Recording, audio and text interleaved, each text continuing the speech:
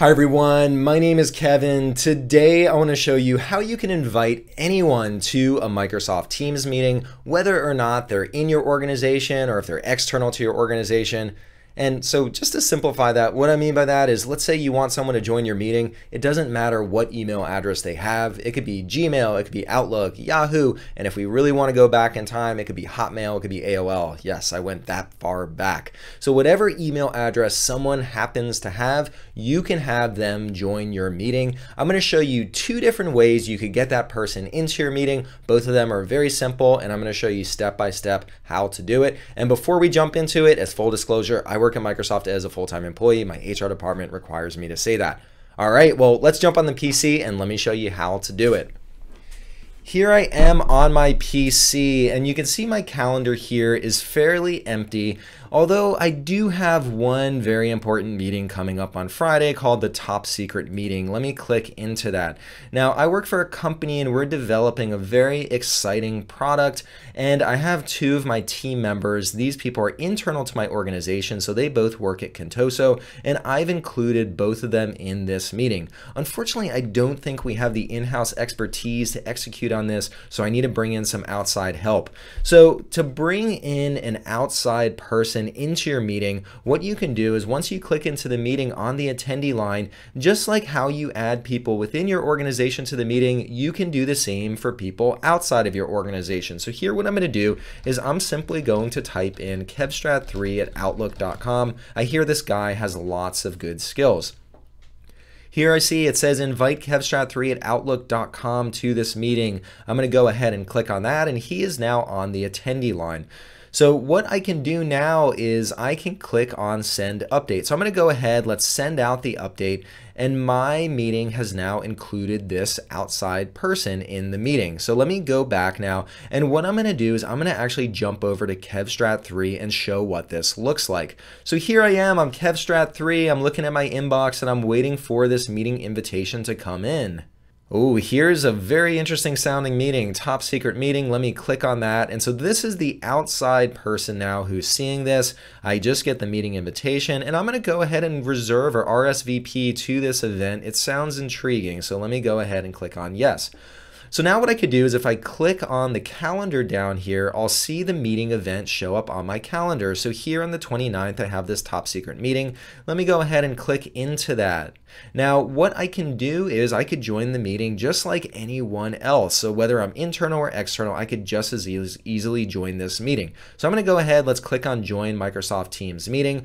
And now it asks me if I want to open it in Microsoft Teams. Well, if I have Microsoft Teams installed, sure, I could go ahead and open in Microsoft Teams, but I don't have to do that. I can also just continue in the browser. The browser provides a good experience, and there are no downloads or installation required. So I'm going to click on cancel for open in Microsoft Teams, and instead I'm going to continue on this browser. Let's go ahead, I'm going to click on that. So here what it does now is I get the meeting prompt before I enter the meeting, and what I can do is I can enter a name. Now the system doesn't know who I am because I am external to the organization, so it prompts me to type in a name, and because I'm KevStrat3, I'm going to go ahead and type in my name, KevStrat3, and then I could click on join now.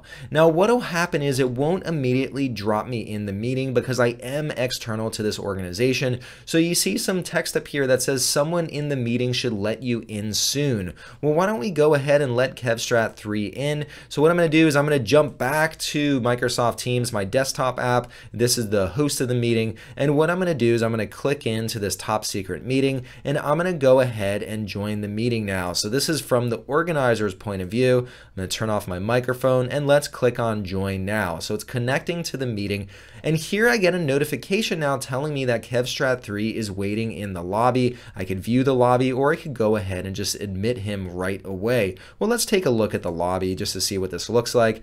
So here I could see who's in the meeting. Me as the organizer, I'm in the meeting. I could see who else has been invited. And then I also see that this person from outside my organization is waiting.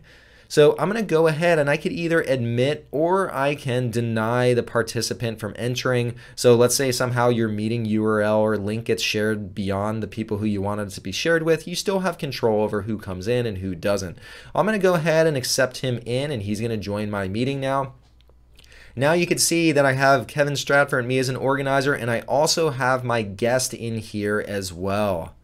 Now what's interesting is Teams brought this guest in as a presenter. What I can also do is if I click on the ellipses, I can make KevStrat3 an attendee, and I can change the permissions on this. Now the difference here as an attendee doesn't have the ability to mute participants, doesn't have the ability to remove or make people presenters. However, if I make KevStrat3 a presenter now, he now has full ability to mute, to remove people from the meeting, to make others presenters. So I also have the ability to grant additional permissions or remove permissions from my guests who I bring into the meeting. So now this is one way how I could bring guests into the meeting. I want to show one additional way to bring people outside of my organization into a meeting. And to do that, what I'm going to do is I'm going to go back to the calendar view. So here I am back on the calendar. I'm going to go back to my top secret meeting, click into the meeting invitation. What I could do here, you see this text that says join Microsoft Teams meeting. If I right click on that, I have the ability to copy the link to this meeting. So I'm going to go ahead and copy the link. Now let's say that someone else from outside my organization, maybe KevStrat4 wants to join the meeting. Let me open up another browser window, and I'm going to go ahead and now paste this URL in that I just copied. It's a very long URL, so hopefully you don't make someone type that in. So here too, this other attendee also sees similar messages where you could go to the Teams app, you could download the Windows app, or you could just use it in the browser. I'm going to go ahead and use it in the browser. Similar to before, here I am and I'm prompted to type in a name. So maybe this is going to be KevStrat4 who joins the meeting. And now KevStrat4 is going to go ahead and connect. So we have another person from outside the organization. And here too, it says someone in the meeting should let you in soon. So let me jump back to the organizer. And here too, I can see that KevStrat4 is now waiting in the lobby. So I'm going to go ahead and admit KevStrat4, and let me click on show participants. So now that I can see that I have 3 people in the meeting. So I have me as the organizer in the meeting. And now I also have 2 people from outside my organization. One joined through a meeting invitation that I sent out, and the other joined from a link that maybe I messaged, or maybe I included it in an email, or maybe I even pasted it on a site. Who knows? However I want to share that link, I could go ahead and get additional people into my meeting. All right, well, that was just a quick overview of how you can include people in meetings who are outside of your organization. And I showed 2 different ways how you could share that. One of them is you simply put them on the attendee line and send out a formal invitation, or you could simply copy the link for the meeting and then you could share that with people to join.